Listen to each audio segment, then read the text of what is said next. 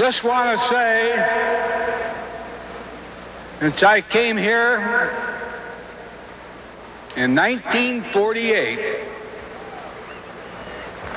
the best thing that ever happened to me, to play here in Philadelphia.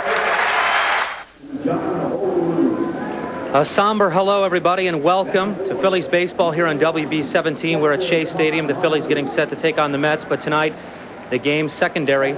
We say goodbye to a member of the WB17 broadcast team, a member of the Phillies family, Rich Ashburn. If you're just joining us here and you're learning of the news for the first time, Rich Ashburn, 35 years a broadcaster with the Phillies, played for the Phillies from 1948 to 1959, passed away last night after the victory. Phillies win last night 13-4. In the middle of the night, Richie felt ill. He called the traveling secretary of the Phillies, Eddie Ferenz.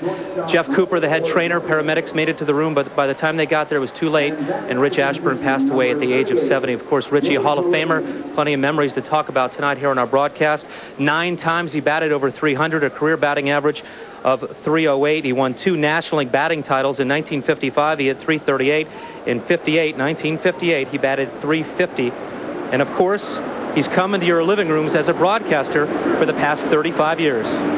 In games with Rich Ashburn, it's got to be a very difficult day for you, Harry. 27 years working with His Whiteness, and I've got to say that all 27 were years of joy with some winning teams, mostly losing teams, but his sense of humor and his flow just made doing the games fun. We look forward to coming to the ballpark. He was a joy to be around. And Mike, a couple of weeks ago, his daughter Karen Ashburn Hall and her husband Bob had a birthday party for Richie, a belated birthday party, a 70th birthday party. They asked me to write a poem for it, which I did, and if you'll allow me, I'd like to read that poem for you right now. His Cornhusker roots have served him well. The dry wit, the humor, you can immediately tell. But the enduring traits we readily see, his human compassion and love of family.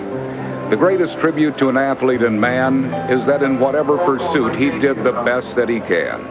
His charitable efforts in memory of Jan remind us how fragile is one's lifespan. Will we ever forget that August in '95 when thousands took that wonderful drive to Cooperstown, the home of the Hall? An emotional time for us all.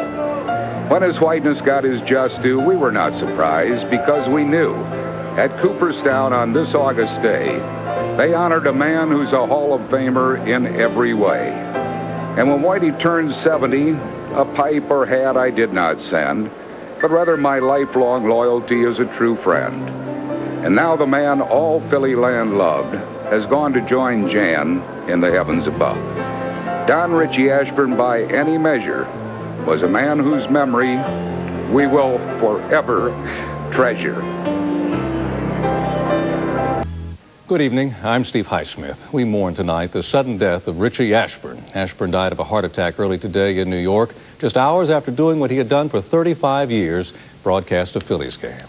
A double for Kevin Jordan. What an at-bat by Kevin Jordan. And Mike Grace is the pitcher of record. You might take that Kevin Jordan out to dinner. Whitey is remembered for his skill as a ball player, his hard work, and his humor, and he was the real deal, honest, genuine. The flag was at half-staff, the baseball game secondary.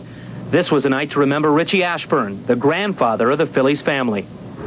The most important thing in his life was that he was alive for his induction into baseball's Hall of Fame. It was not done posthumously, and his family was there, and his mother was there. That day I'll never forget, and the fact that he was there for the induction of the Hall of Fame, I think, was important. The remainder of the season, as you see there on your monitor, the Phillies will wear the black armband with the number 1 on it in honor of Rich Ashburn. A tough night for Harry Callis, a man who's a friend of Rich Ashburn's, a broadcast partner with Rich Ashburn for years and years.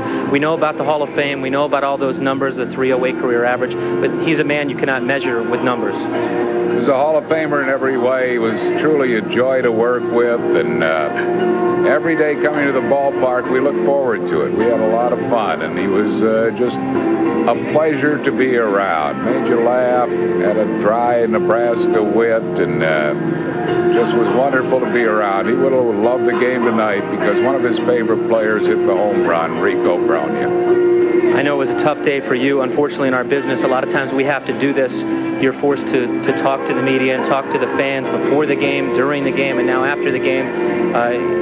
Probably all the emotion that you've given, you can't give any more now at this point.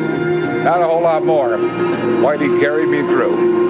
And I heard you guys talking during the broadcast. You said that a lot of times during the season, you're going to blurt out a line that Whitey used to say, and then behind the scenes, you'll kind of wink at each other, and kind of that'll be your way to remember him for the season and for the rest of your life. We'll remember Whitey for days and months and years to come, for the pleasure he brought us, and for his one-liners, and for his just the beautiful way he called a game, and the beautiful way he inserted things into the game, and we will remember him forever. Yes.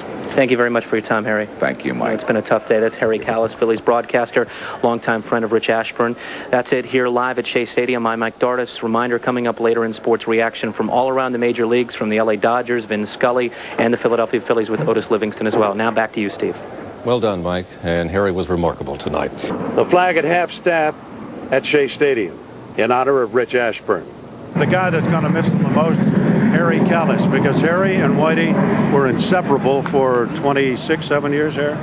27 years we worked together, Al. He was my best friend in life, and yes, I will certainly miss Whitey, and a total shock. And but in the days and the months and the years ahead, when I think of Whitey, I'll think of Whitey with so many fond memories and with a smile on my face, because he was such a joy to be around. He was so much fun to be around.